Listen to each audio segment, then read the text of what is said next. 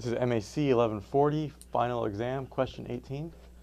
And here they give us the graph, and they say which function has this graph. And the choices are, well, they give us 4 polynomial choices, and we're supposed to be able to use process of elimination by looking at the graph. So if you know that your graph is that of a polynomial, you can look at the end behavior and tell something very important about the polynomial.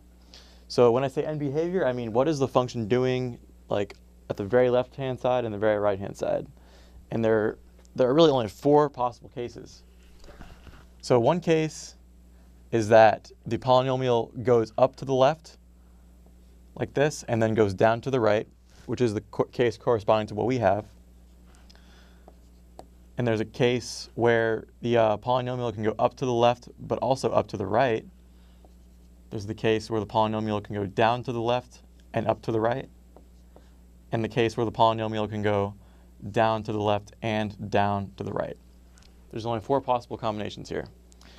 Anyways, well, what you can get from the end behavior is the degree of the polynomial, or not the degree, but whether the degree is odd or even, and also the sign of the leading coefficient.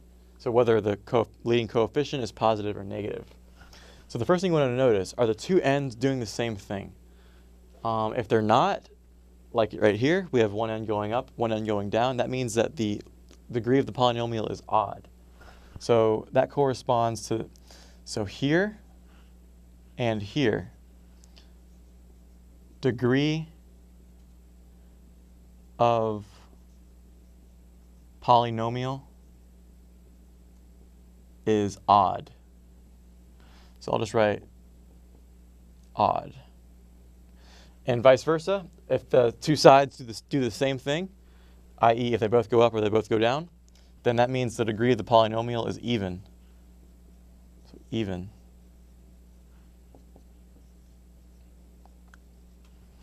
Okay? And another thing, now for this one we just look at the right-hand side. If the right-hand side is going down, that means the leading coefficient is negative. So, comma, comma, comma, comma.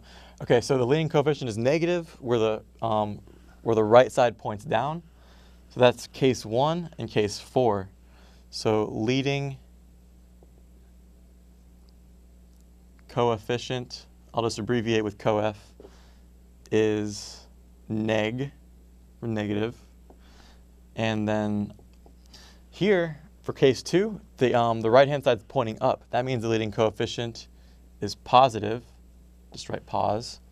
Okay, case 3, we're going up again. So this is also positive leading coefficient. And here, case 4, the right-hand side points down. That means that's a negative leading coefficient. So negative. Okay, so this is enough to answer our question because we can just, now we'll take a look at our answer choices.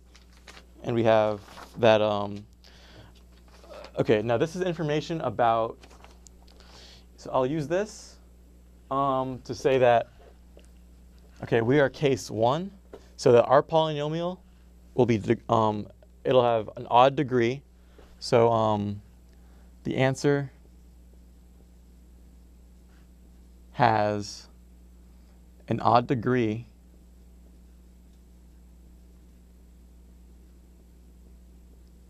and what else do we know? We know the sign of the leading coefficient. Because the right-hand side points down, we know the leading coefficient is negative. So the answer has an odd degree and a negative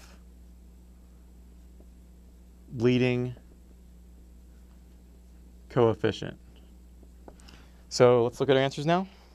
Okay. Well, question A.